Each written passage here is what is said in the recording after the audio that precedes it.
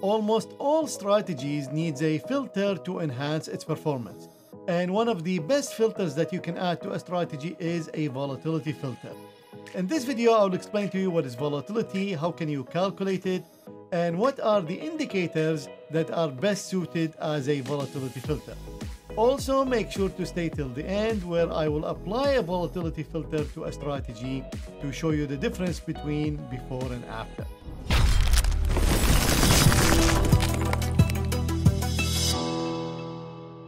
Hello everyone, thank you for joining me. My name is Ali Casey and you are watching Stat Oasis channel where we discuss finance, investing, algorithmic trading, and everything else in between. If you are new to this channel, make sure to subscribe and hit the notification bell so you don't miss any of the amazing content that I post on this channel. Also, if you are getting any value out of this video, it would be amazing if you can share and like. So here is the volatility definition on Investopedia, and as usual, it's cryptic. So volatility is a statistical measure of the dispersion of returns for a given security or market index. But there are key takeaways, which are the volatility represent the asset price swing around the mean. Now, this is a good definition. There are several ways to measure volatility, and this is true most of the time, which is volatile assets most often considered riskier than less volatile assets. And then lastly, volatility is an important variable for calculating option prices, which is the volatility index for the S&P 500, shortly called the VIX. So the Chicago Board Options Exchange calculate the VIX index from the near-term expiration dates of the options on the S&P 500 index. Don't worry yourself with these definitions. Basically, we have an index that measures the options expiration, the next month expiration on the S&P 500 index, and this index basically measures how much fear there is in the market within the next 30 days. So this is the chart of the S&P 500 index. This is the cash index price on the top, and then in the middle is the volatility index, and then at the bottom is the ATR. This is the average true range for 5 days. Now we can see every time the volatility spikes, the market goes down. And this is why it's called the fear index, because every time it spikes, the market is afraid of something, and therefore the price starts falling down. So for example, this is COVID, and we can see that the VIX went to 80, and of course the market tanked. But we also notice that the ATR correlates highly with this index. Now remember, the VIX index is not measuring the range of the price, it is only measuring the fear in the market. But it highly correlated with the ATR, which is measuring the range of the bar. And we can go back further, and you can see every time it spikes, the ATR is spiking. And look at this one.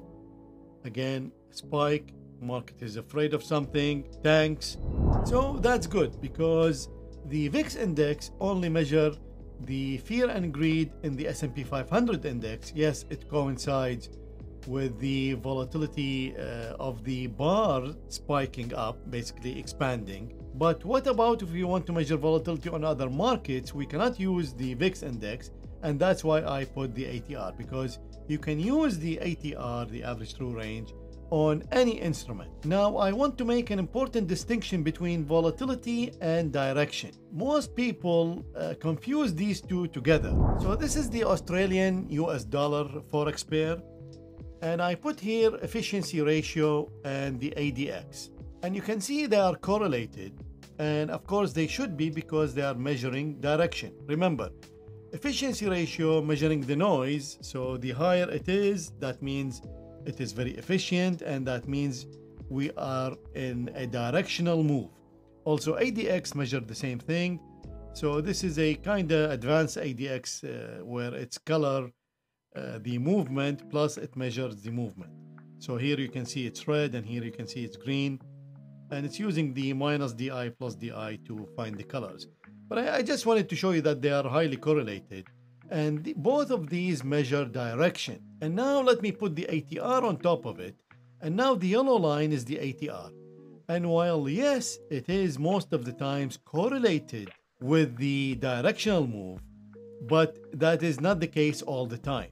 So for example, here we can see they are not correlated, here they are not correlated, and here also they are not correlated. So this is very important. So you need to distinguish between a directional move and a volatility move. So some indicator measure direction, that means we are going up, we are going down, we are going sideways. Other indicators measure volatility, that we are in a high volatile market right now or low volatility. And some indicators measure both. So let me explain to you clearly what's the difference. So imagine this is a chart moving up, and you can see this is a low noise, meaning we are moving up smoothly, and also low volatility, meaning the range of the bars is small.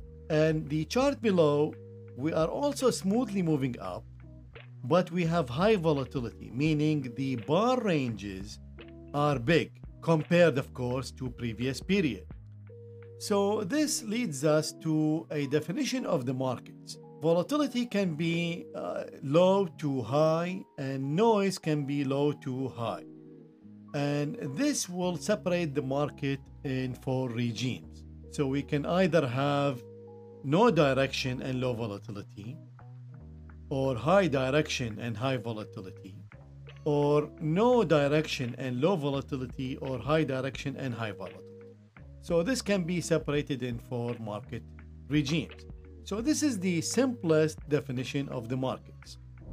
Great, so now we know that volatility is different than direction. And this is very important distinction that you need to know in order to develop really robust strategies. So you know what indicator to use for what purpose. Now I did produce a video about directional filters, which is using the ADX indicator, and you can watch this video in the link above in the corner. And today we will use the volatility filter for strategies. Okay, now that we know that average true range is a good measure for volatility, there is a problem with this ATR. So here is the SPY, which is the S&P 500 ETF, and this is the average true range 14 bars. And we can see right now we are spiking up, the volatility is high, and the measure is 7.64. But if I put the futures, then we can see the number is 77. And if I put Apple, the number is 5. And if I put Tesla, the number is 57. And if I put the Euro USD futures, it's 0.007. So you can see it's all over the place. Like there is no limit, like the RSI. It's not bound, where we can pick a level and say, okay, if the ATR is below 5, that means we are in a low volatility right now, and if we are above 90, we are in high volatility. So we need to find a way to normalize this indicator in order to be able to pick a level or to compare it to other markets. Now if you are not a programmer, then it's going to be hard, because basically you need to find a way to code this normalization. But I will teach you a good trick to use any indicator without normalization and still achieve good results. So this is a very simple strategy. It's using the New Zealand Canadian dollar on 1 hour time frame since 2008, and we will go long when the RSI2 below 20. We will exit when the RSI2 above 80. Now I have a second chart, which is the 4 hour time frame of the same indicator. So this is the performance since 2008. We have 3,783 trades, and of course we are losing money and huge drawdown. So let's see if the volatility filter can enhance the strategy. So first trick we will use is, if you are a Strategy Quant X users, you know how it's very cumbersome to add and delete. So you can add all the indicators you like I did here, and I added them in the short exit signal. Now I don't have an entry signal, so this will not be used. And then you can just drag and drop it here, and now this is going to be used. So here what we will use is the bar range on the subchart. That means we are using the second time frame chart, which is the 4 hours, and we're looking for the bar to be greater than the average true range of the past 14 bars. So we're comparing, we don't know the level, but we're comparing the current bar range. It is greater than the past average 14 bars. And we can see that we significantly enhance the strategy. So the strategy now, it's only 138 trades, 15% drawdown, and we are making money. And now I will use another way, which is to compare the ATR to itself. So this is the ATR, again on the second chart, 14 bars, and I'm comparing it to itself. So using the indicator highest value. So I'm comparing it to the highest value of the past 10 bars. So this one has 684 trades and making $15,000 at 24% drawdown. So as you can see, ATR is an extremely good filter for volatility for your strategies. And I show you two ways to use it without a level. So you can compare the bar range to the average true range, or you can compare the ATR range to itself for the highest value or the lowest value. Also, you can compare the ATR if it's rising, if it's falling. So there are many ways to use the average true range without a fixed level by comparing it to itself in many ways.